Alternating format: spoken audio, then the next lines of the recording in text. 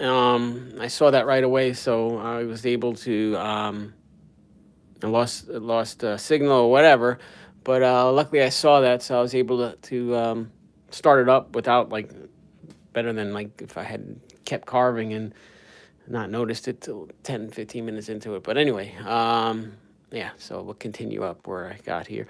Um, I forget where I was at, but um, so we're gonna go on this. Oh yeah, I was saying that sometimes people we tend to draw or want to draw or sculpt what we know instead of what we see. Um, and that's really true for beginners. Often beginners will kind of want to draw something, and they struggle with not being able to draw what they see. Instead, they're trying to explain what they know about it, and that really prevents them from just observing and capturing it how it actually is. And that usually plays out the most in foreshortening or those sorts of things where, I used to teach, I taught for 13 years in public school, art teacher, and that was like one of the biggest struggles for kids is like, if we did I used to put students in the middle of the class up on tables, and we'd all draw draw various live studies of the students, and whenever there was something that was coming out towards them or any sort of forced perspective was required, they always wanted to explain that they knew that the arm was long, so they stretched it out off to the side instead of saying, hey, look at that. You don't really see that much of the arm. You just see it coming straight at you. Draw exactly what you see. And so that's really important. And similar things happen when we're sculpting. A lot of times when we're sculpting, not only that does that happen, but we also want to sometimes flatten things out. We're hesitant to really dive into the material. Instead, we just want to go work from left to right and up and down and scrape a drawing of it onto the surface. But this is not a drawing; it is a sculpture. So you wanna take advantage of that and work the dimension of the material. All right. So like on the lip, sometimes as you get further back into these corners, it's not usually so crisp. It's not like you draw the, like pointy, top part of the lip and the bottom come to a point. You kind of let it feathers back into sort of this little shadowy area. Yeah, when we cut the details in, there'll be a little intersection there that happens, but it's softened up a little bit.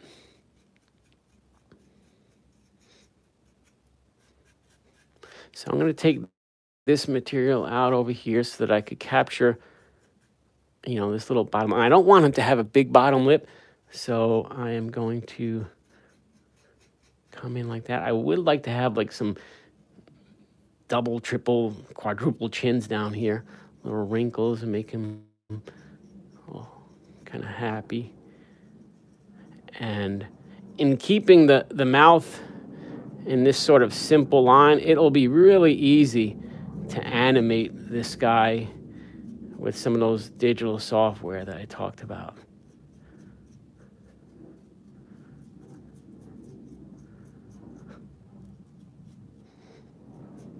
So far we just used this tool. And this is in the triangle toolkit, but we do also sell for those, like these are honestly the best tools. And when I say the best tools, as far as for this type of material carving and stuff, I am like on the best tools on the planet. Like the best tools available for sale in a set on the planet. Like I honestly be hands down. Now we do sell other tools that are more economy stuff, and generally it's this shape here that we're going to look for. It's just some small little. These are ribbon loop tools. Okay, and I'm just gently using them to scrape And I'm about to put this tool down in just a minute or so and move on to a different tool so that I can start to get some of those corners and a little structure. You know, I said to find round shapes there. Well, I meant spherical shapes. You know, this obviously is a round, but you want to capture some spheres there. You want the depth, the roundness, because like I said, this is not a drawing.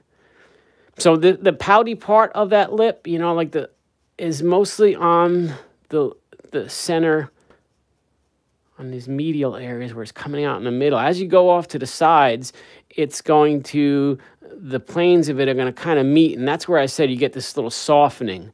You see how it you know, from underneath the lip. Here, let me go in closer.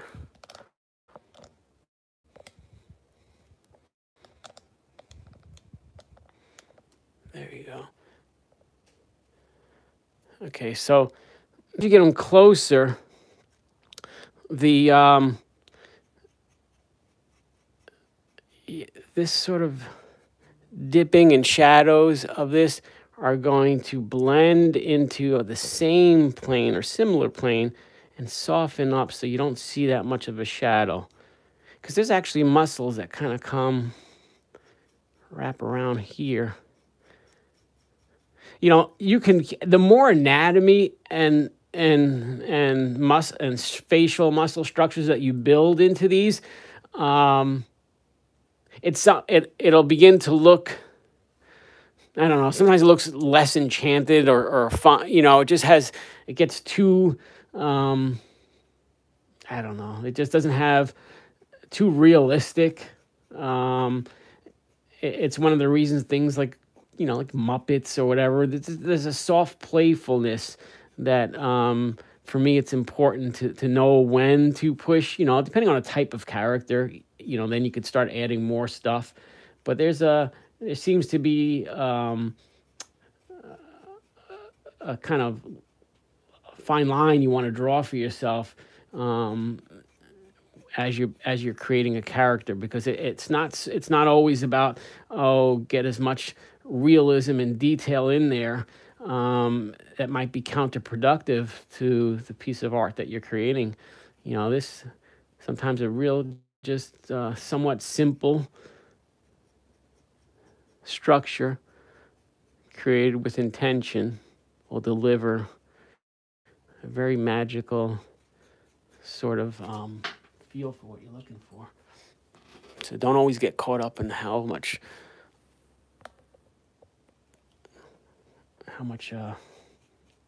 detail and anatomy you get in there. It's important to know that stuff if you want to push it for the character or see little hints of things. All right. So I think that's enough with this tool. Now I could take the sanding sponge and kind of, you know, you want to be gentle when you do this, because you could really just start erasing some of the stuff that important little things you created.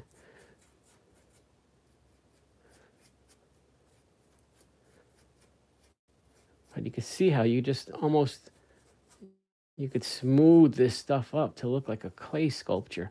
The material, the potatoes, the squash, the pumpkins, this organic material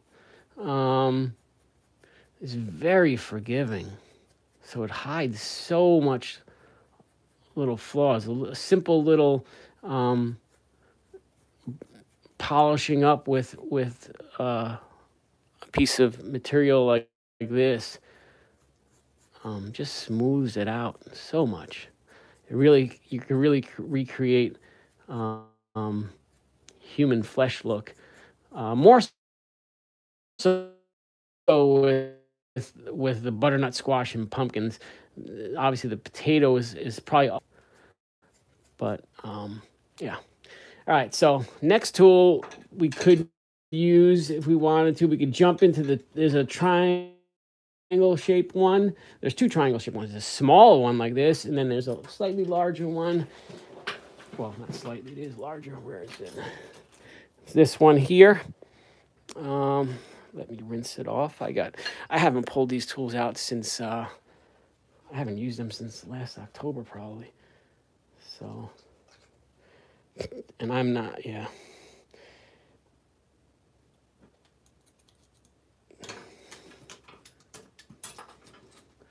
Let's see.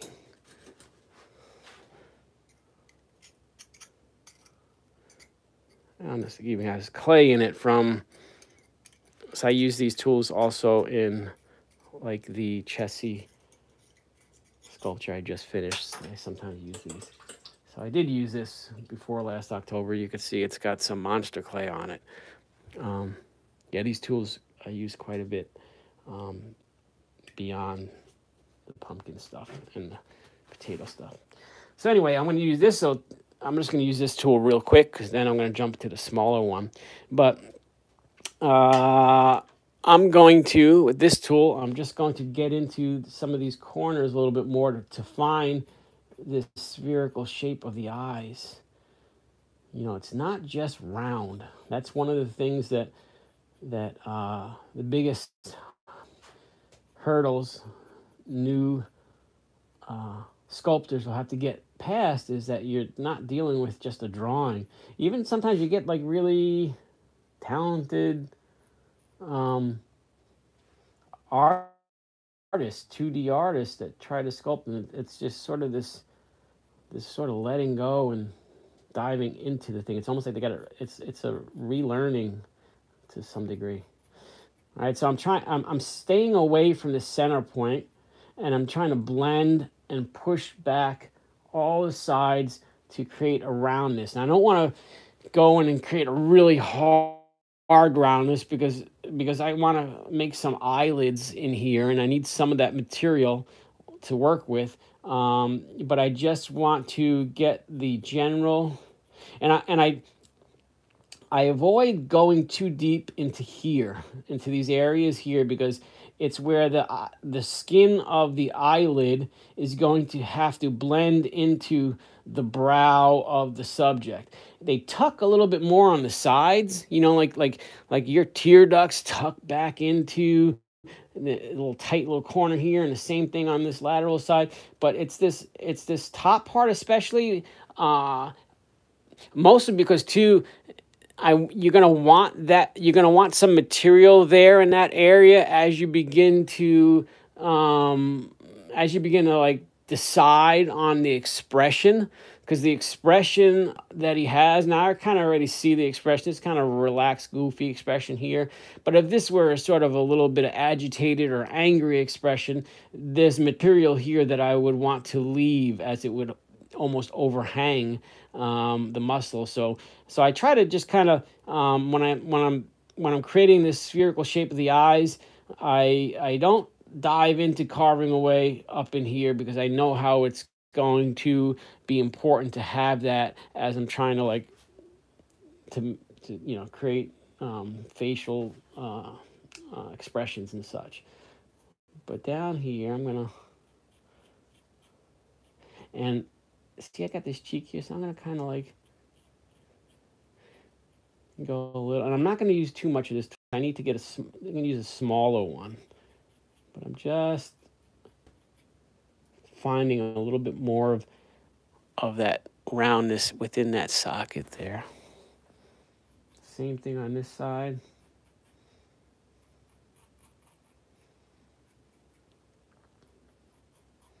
Now I'm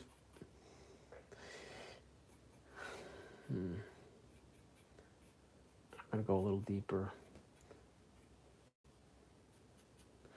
For regular russet potatoes, it can be difficult to do the eyes open, you know, like getting iris and pupil and all that stuff with just these tools. I'm going to show you in the next video later today on a sweet potato how to do that. But for this one, I just want to, I think I'm going to keep these closed, which means that I'm going to just sketch in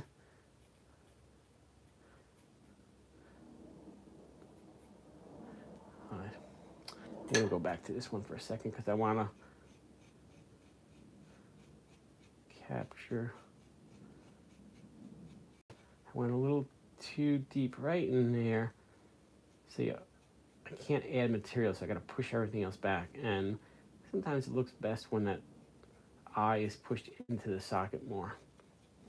Now, this whole process I could have been completed with this potato a while ago, but I'm trying my best to explain everything so that if you're new to this, you have a video on this channel that describes the whole process. All these corners here, I'm going to tuck a little further back, really reinforcing this edge of the cheekbone around the socket, both sides.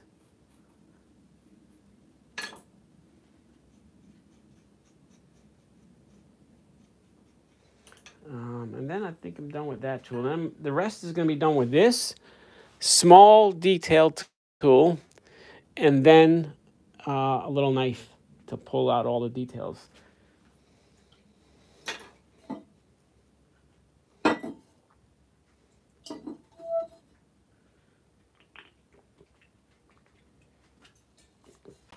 Here's a new cup that's going to be coming out soon. This is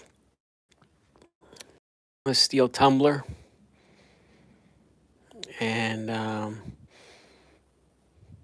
yeah, so it's an insulated stainless steel tumbler with that skull aviator on there and a signature. And it keeps things cold or hot. All right, so I'm going to the small tool now. And I'm going to, so the lighting is really important here because as you're working on a potato, if you don't have the lighting right, it's hard to see what you're doing. The light just passes through stuff. So you want to be able to have the light put in a certain way where you're able to see the shadows of what you're working on. So I'm going to do eyes somewhat similar to what you see back here on the sleeping guy, on this guy. So I'm just doing a really thin line. I'm going to cut this in with a knife more, but so it's kind of like a very small, short, from the tear duct, a little bit, just a slight bit up, and then a sweeping, gentle curve to the side, like a little belly down line, all the way to this corner, and I tuck it there. Same thing on this side is get in that corner, right? And then we're going to have a gentle line going all the way from corner down like that. Okay. The lower eyelid, so like the eyelids, like usually have like eyelashes. We're not doing eyelashes on this thing, but eyelashes, often they'll cast shadows onto the lower eyelid, so it makes the lower eyelid almost appear to be, if you want the lower eyelid to be a little bit recessed. At least I like for the lower eyelid to be a little bit recessed back, so it appears that it's a little slightly darker. Let's see if you see what I'm talking about.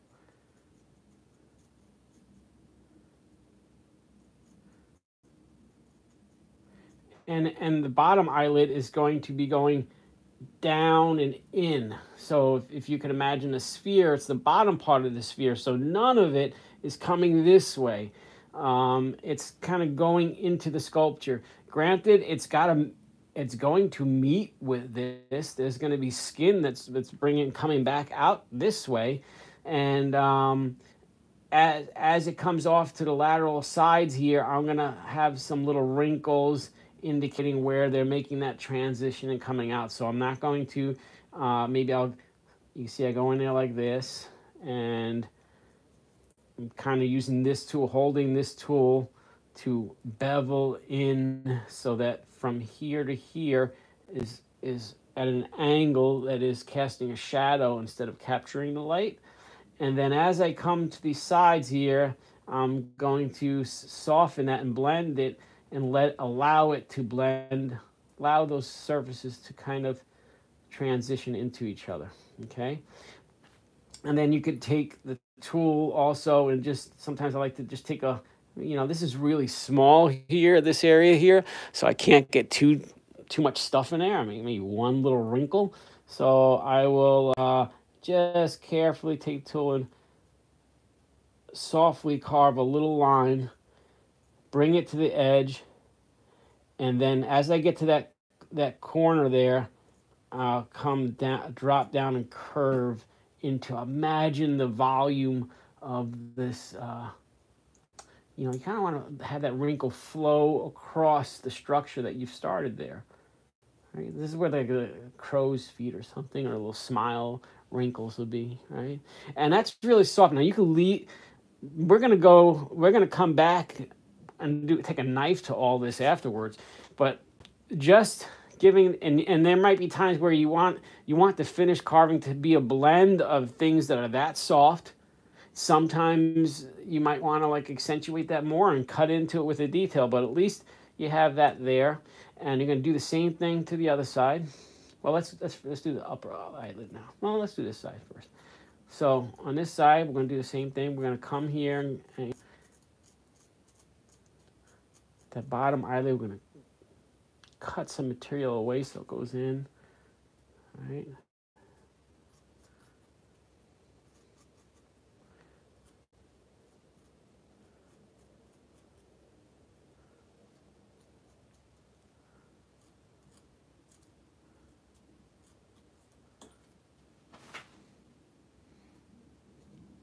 Okay.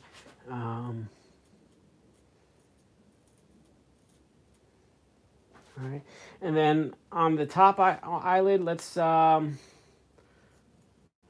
in a little by the this corner part where they all meet. Let's go a little deeper. And then he's relaxed, so we'll keep some. We'll have his kind of his brow up here. We could maybe take this, go a little softer. I really want to show like corner words. This is where his eyebrows would be. And we're not going to carve eyebrows. And like I said, the more little details you put on this, and details, more little detail and anatomical details you put on this, it starts to look, it'll begin to look a little creepy or not as cute. So we're just going to leave it just at that little relaxed brow up there. And maybe just a little hint of some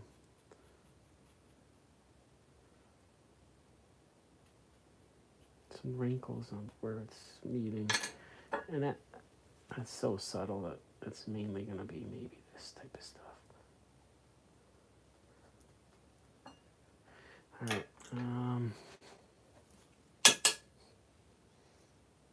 Go a little deeper here.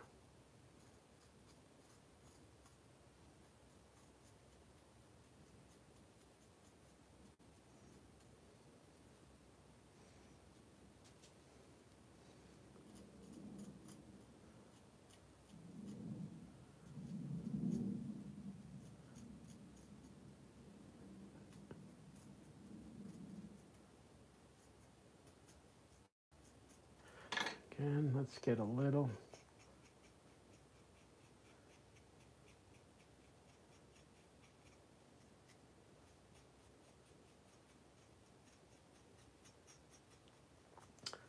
Just trying to give a relaxed expression up there.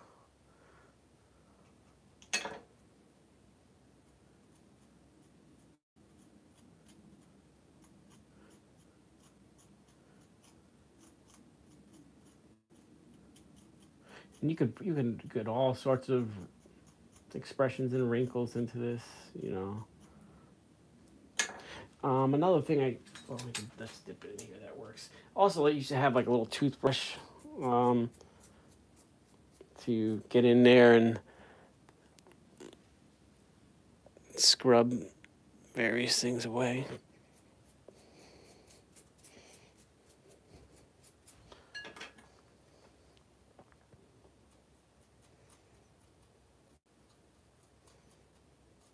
So you see how like there's a round shape in there. Yeah, there's a lot of little lines and structures over it, but the general shape in there is round. It tucks down.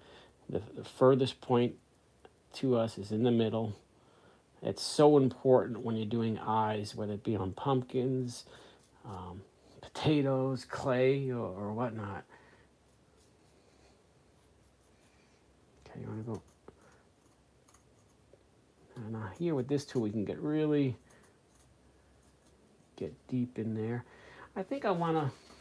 So if I add a little snaggle tooth in here, it's going to make it extremely difficult to animate his face. So and I kind of want to animate it. So I'm going to refrain from doing that. But if I would, like right now, like see we have a little, this is where the opening of his mouth would be, is going to be.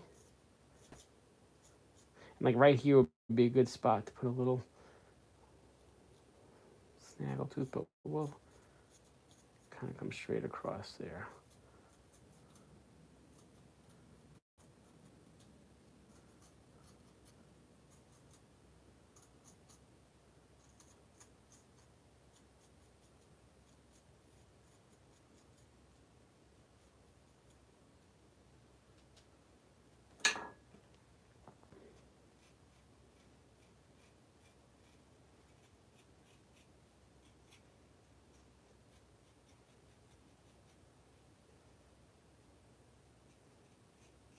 I'm going to pull a little bit of material here because I want to make a little bit of a double chin here.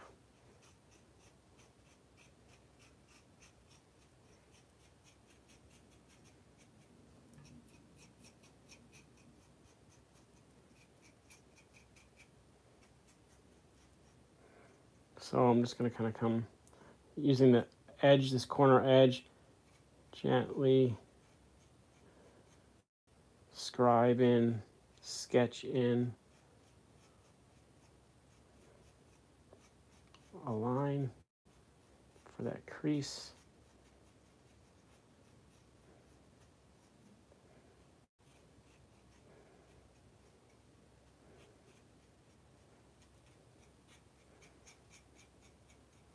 And maybe go a little further so I can get one more crease below that.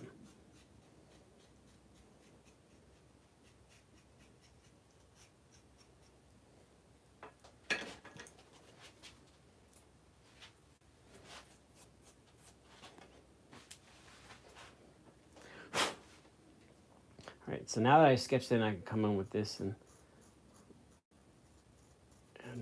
find it a little bit more. And I'll take a knife and really get it in there.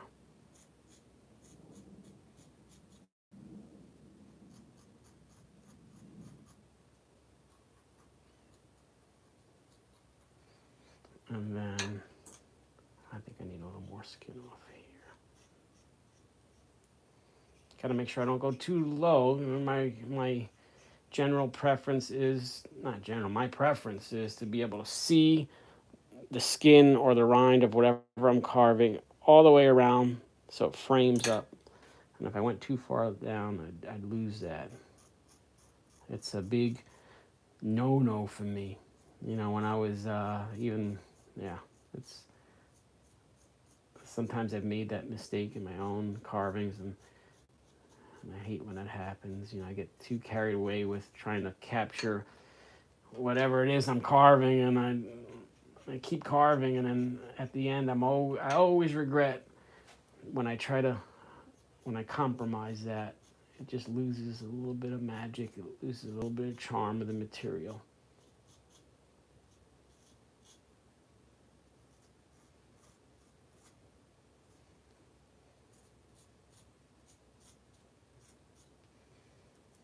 Okay. Um, a little bit in here.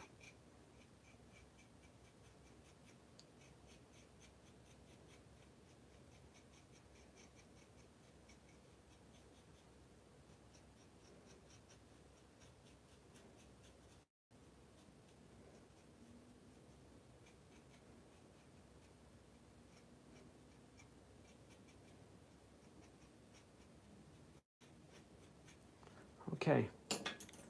So, I'm just going to take a sponge, this little sanding sponge. You know what, I'm going to try. So like I said, these were some sanding sponges I used for the clay. I want to see how they work on here. Oh, and they work great. Even better, actually. So these are just like little sanding sponges that you can get from, I don't know, I got these at the hardware store, True Value or something, Ace Hardware. And they're great because they could bend. You can get in little spots, and they're not too, they don't leave a lot of debris or residue. It's not like you're using sandpaper. It's all little tiny sand and crumbs in there. And you can rub and bring the stuff to a polish. So what I like to do is I like to hit the sculpture with my sanding sponge right before and after making the cuts, the final cuts. So right before I'm going to take a little knife to this and cut in the details, but right before I do that, I like to go ahead and just kind of go over the whole sculpture, make sure that I addressed all the bigger forms that I want, and any unwanted tool marks I could scrape off. But like I said, well, all these perishable, all these materials, you know, pumpkins, whatever, at this stage you want to be careful because you could easily scrape away some of the little fine nuances that that you established that might be important.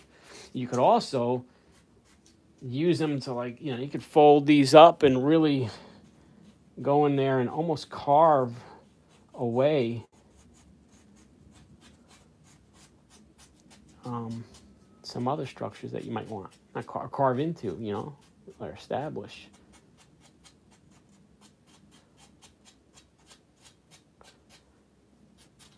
See, this can go a little bit deeper, I think.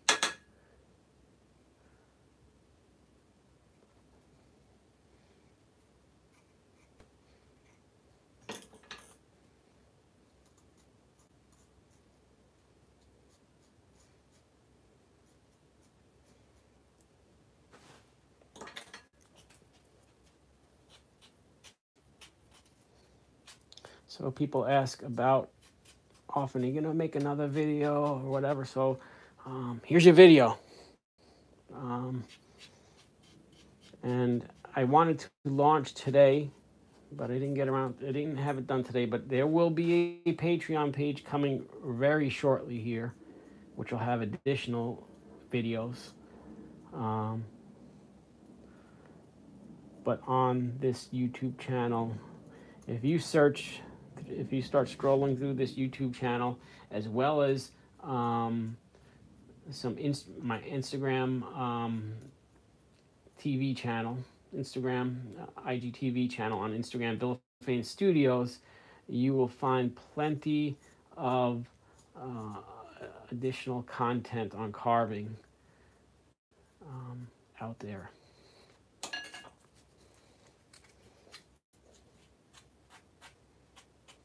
But like I said, I don't know, the biggest thing that I have to share on how to do this is to not worry about fucking up.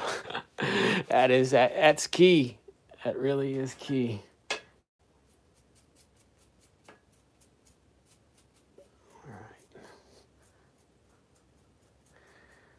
All right, last step is going to be cutting in stuff with a knife. You see how that little sanding sponge just gave everything a nice soft feel to it, right?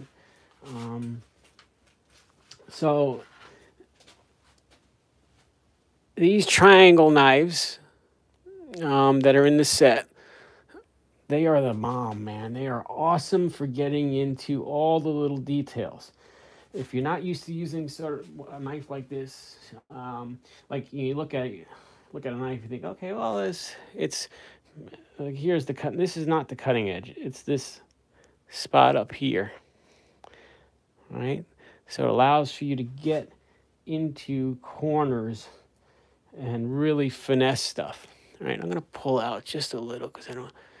All right, so I'm gonna get in those eyes first. So I want to remember I said it was the upward, and then it went kind of down across into the corner, and you're making like a V cut.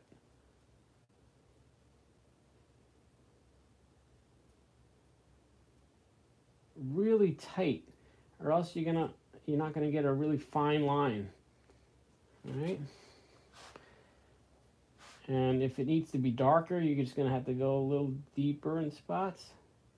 So I think maybe a little bit darker there. So I'm gonna kind of come in. And this curved edge of this knife really allows for me to almost go in and tuck under and pull out, whereas most knives wouldn't allow you to do that. And it's super thin. It's actually like the end of it's thinner than an X-Acto. Then I'm gonna come here and I'm gonna get this corner part, and then I'm gonna stop halfway down. Again, a triangle, a V cut, and that gives me a little darker shape there. I'm gonna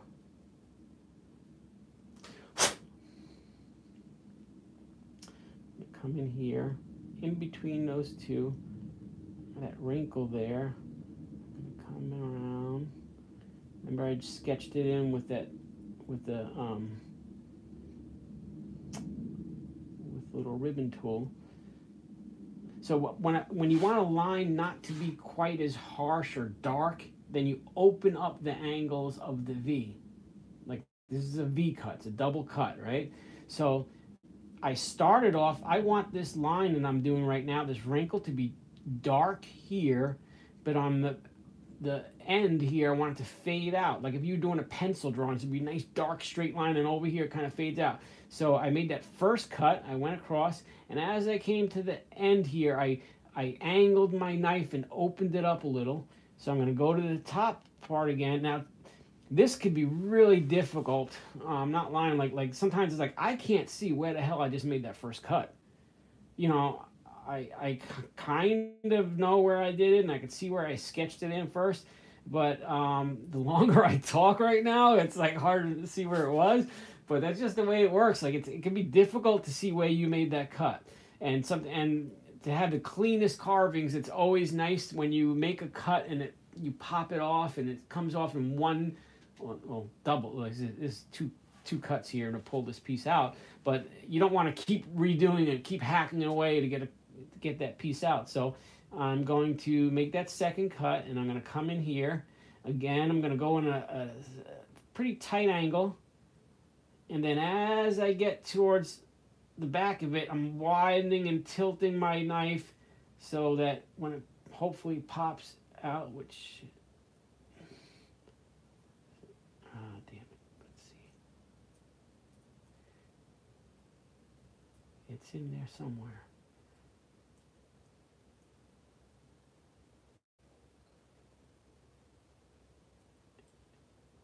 Piece right there.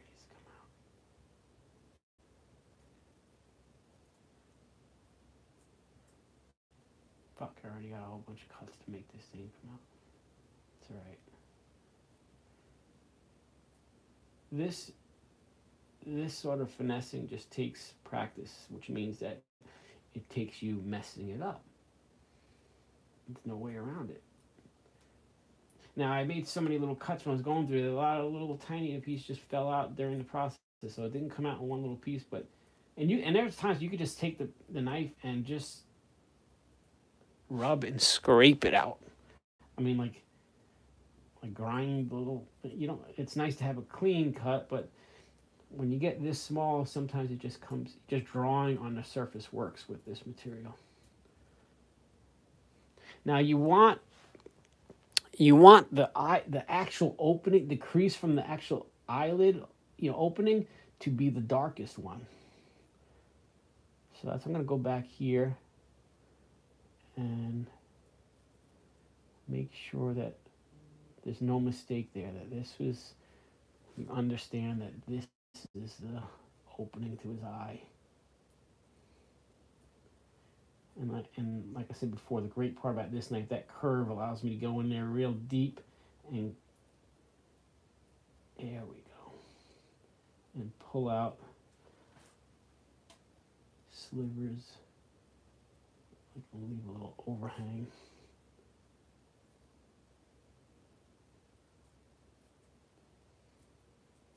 And this is just the potato. If you mess up, throw it in a pot of boiling water and eat it. On this top one, I don't like to, as I established that, I got what I got on this top one, I now see where I like it, so I can go in and I'm just going to draw the lines that I'm going to reinforce what I had there. And I'm only I'm going deeper in some spots, not the whole thing. Now I'm going to come back, because you want variation. It's like if you're doing a drawing, you want not every line to be maybe sometimes if you're an ink artist, you want bold lines, same. Well, even when you're doing ink, sometimes you flare out a little wider and, you finesse the line structure. But with this, you don't want every cut to be the same. So I went a little deeper there, made it darker, and here I want to create a little bit of I'm coming at an edge here. Notice the angle of my knife. I want there to be a nice highlight showing that leading edge of his top eyelid. It'll capture, these are the little details that will make a difference. So I want that leading edge of that eyelid to really capture the light. So I'm holding my knife and I'm going to push it into it gently. And when you're getting this small of details and lines close together, it's important not to make your cuts deeper than they have to be, or else you end up cutting out an entire other wrinkle area that you needed,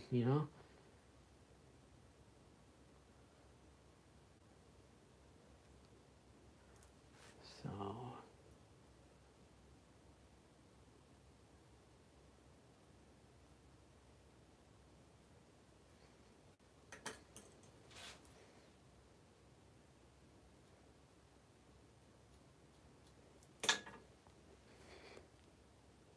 all right, and then where they went, so this tucks in here, the end here where right where the corner where we were creating that spherical eye into the socket, that skin is gathered up and creating little crow feet there. So we want to smile lines, we want to tuck those in. We can make some more in between coming out. And we're not just making radiating straight lines. I'm really trying to have those wrinkles lay across the forms of the cheek and stuff. Thinking of volume and roundness. Just keeping it really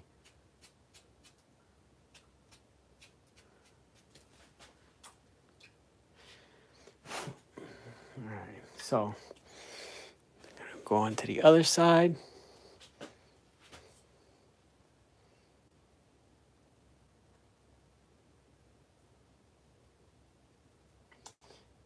The angles that you hold this knife and the depths when you're getting into these details are so important. And it's really going to take messing up to finesse that. Like those dudes that get on a motocross bike and go jumping off ramps and doing flips on a motorcycle, every single one of them that knows how to do it has crashed. That's how they learned. If they haven't crashed yet, then they're just lucky still. But you don't really learn until you mess up enough. So Don't define where you are at or what you're capable of by the fact that you messed up or whatnot. It's just part of it. I have probably broke through accidentally more pumpkins than anyone else alive carving. I don't know, I don't know. It's not a number we could really find out if it's true. But I kind of believe that's probably the truth. And because of that, I also happen to be probably one of the top contenders for individuals who can carve into a pumpkin without breaking through. Because the depth of what I learned is based on the depth of fucking it up. So you can't really don't try to avoid too much the process of the inherent process of failure that's tied into learning. Because if you start doing that with sculpting, you'll always end up with really soft sculptures which you're too afraid to push the boundaries of something. They're really kind of just, you're not going deep enough or just whatnot. For potatoes, it's luckily you can't really break through anywhere here, but you can not carve deep enough or not be confident enough to kind of push the figure or the whatever it is about the expression or whatnot far enough,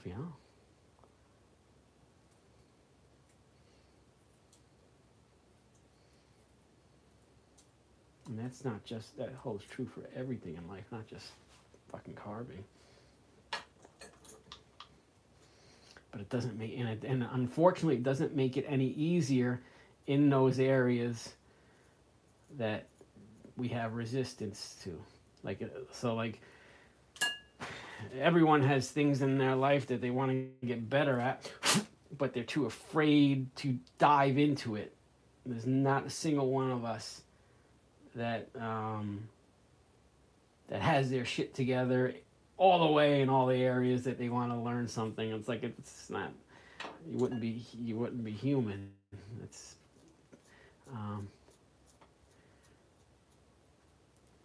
but the fun part is the thrill of overcoming that. And so you wouldn't want to erase it from the experience.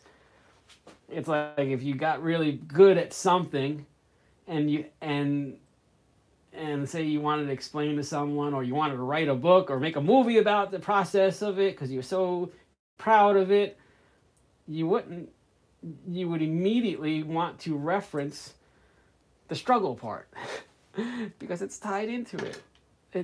They go hand in hand.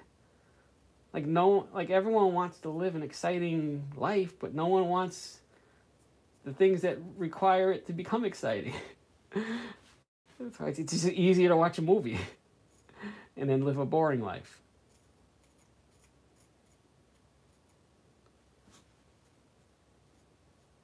Sacrifice and struggle are required.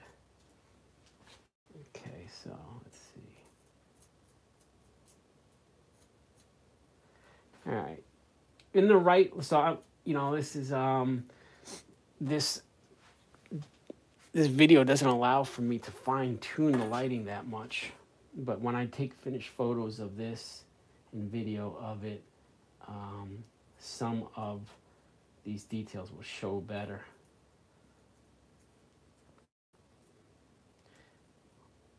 So I'm trying again to get into the main crack of the eye and allow for it to be the darkest part of all those wrinkles. All right, in the mouth, I'm gonna go in deep here, and this will really pop out nice with a cut line in there. So a V cut coming in across, doing a top one down first. Make sure I'm holding the angle to hug the established planes that I wanted. Okay, and then the second cut, is going to come in at a different angle to accentuate the bottom lip.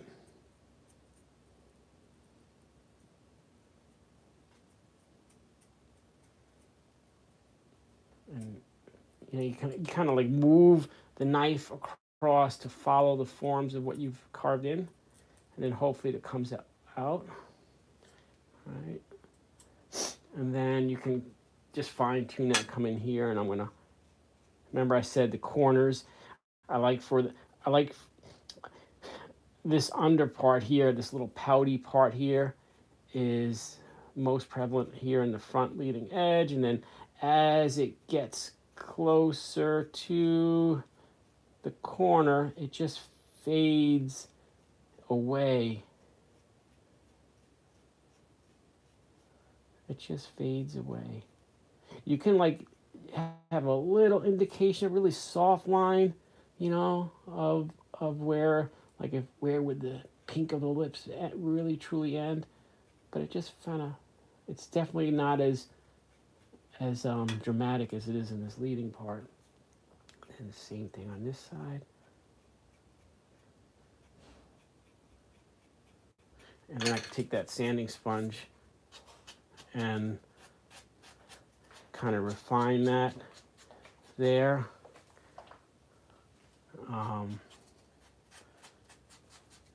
And go a little deeper here. And a little deeper here. And then I'm going to dip this in lemon juice. Whoa, shit. Gotta be careful. I have to be careful. Like when you take this, all these little cuts here, some of these wrinkles are just little things hanging on. So I don't want to, like, I almost took the brush and just started going like that, and that would have just tore the stuff apart.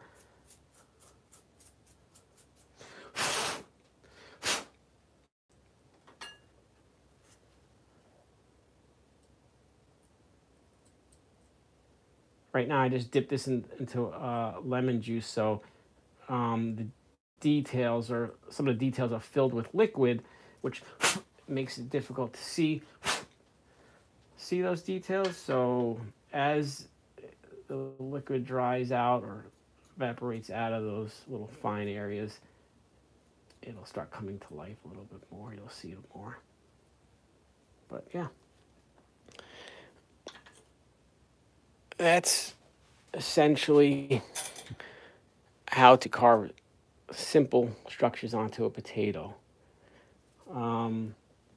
Again, this is a really simple design, good for beginners. But I'm going to create a more complex one with different elements in this guy. So, and I'll take some photographs of this, and I'll also talk about, I'll make some content describing how best to photograph some of these things.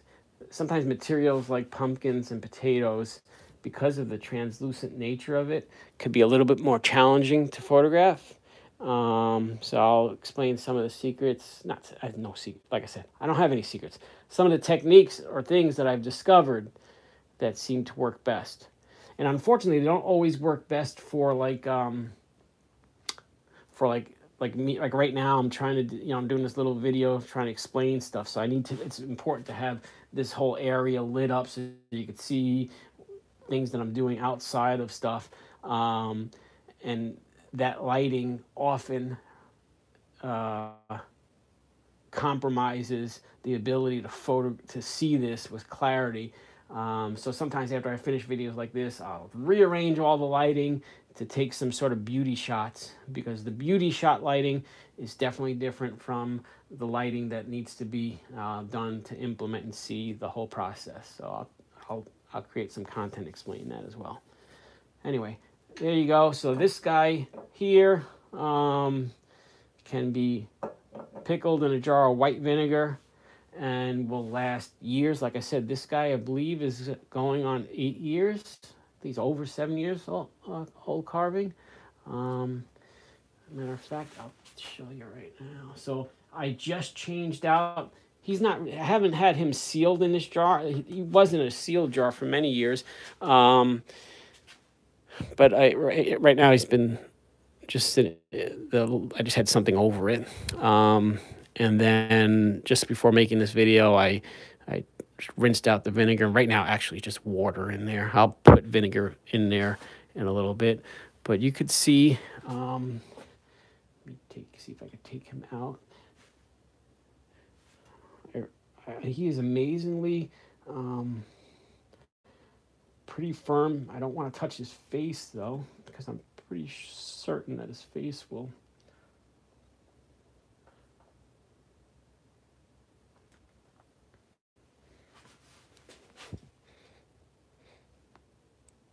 So again, this carving, this was done before. So we did a show many years ago, a sci-fi channel called Carvers. Prior to doing this show, they wanted to do some giveaways. So we carved some potatoes. This was the first potato that I ever carved. And threw them in vinegar. At the time, we were getting ready to do a show, a big event in Hong Kong, where we were gonna. It was the first time I pickled any sort of carvings, and we pickled. Oh God, I don't know how many pumpkins we carved over the course of that event, and we pickled them in vinegar, and it was a learning experience. And a little while ago, I talked about the willingness to fail in order to learn how to do something, and there were certainly challenges in that one, you know, and I am.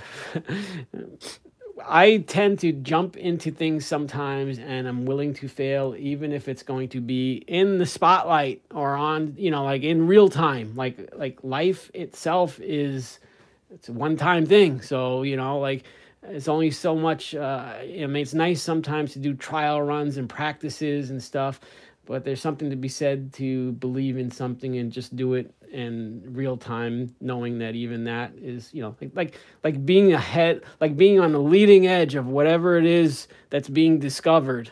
If you really truly want to lead that and find out about it and discover it for yourself and for others, sometimes it just means, you know, hey, everything's an experiment at some point. Step up and do it. So we went ahead and we went to Hong Kong and for this big job pickling all these pumpkins. And I mean, I let the client know that we hadn't really done it before. We did a really, you know, they reached out to me probably in, I think, like April or May about the job. So pumpkins weren't even in season.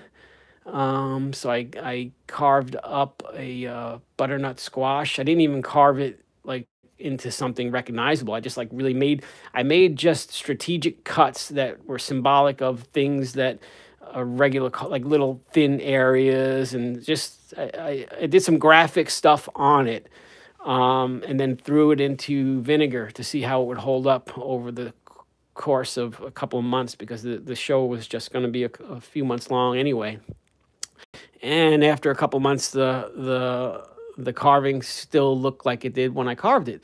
So I assumed that everything would be fine, you know. And I explained to the client that, you know, because we were exploring how to do this show. We didn't know, you know, and so we moved forward with it. But there were a lot of other, you know, if any of you have messed around with pickling carvings, you know, you realize there's so many things that were overlooked, like pumpkins float, you know, and you putting these things in a tank and trying to keep them held down. Even if you hollow them out and put vent holes, even the cell structures within them still want to float. So there's no just hollowing them out so that the cavities fill with the vinegar is not enough. And then depending on what you try to weigh it down with might interact with the vinegar. So needless to say, there were tons of things that we learned about through that job, and we learned in real time, like, you know, on a real job, not like, you know, not like practice and stuff. And but anyway, it was great. The show still was a success despite, you know, the things that we, you know, obstacles and struggles that we learned with. And yeah, it was the road to learning all the little nuances of how to pickle better. And even today, to this day, there's little things that could be refined, but or probably tested or whatever. But yeah, this guy's been sitting in white vinegar for, like I said, almost 8 years now. So I would say that's somewhat successful. But anyway, so that's how you'll preserve something like a potato. All right, so I'll take a little break, and then later I'm gonna carve a sweet potato. Put this guy in the lemon juice. Thank you.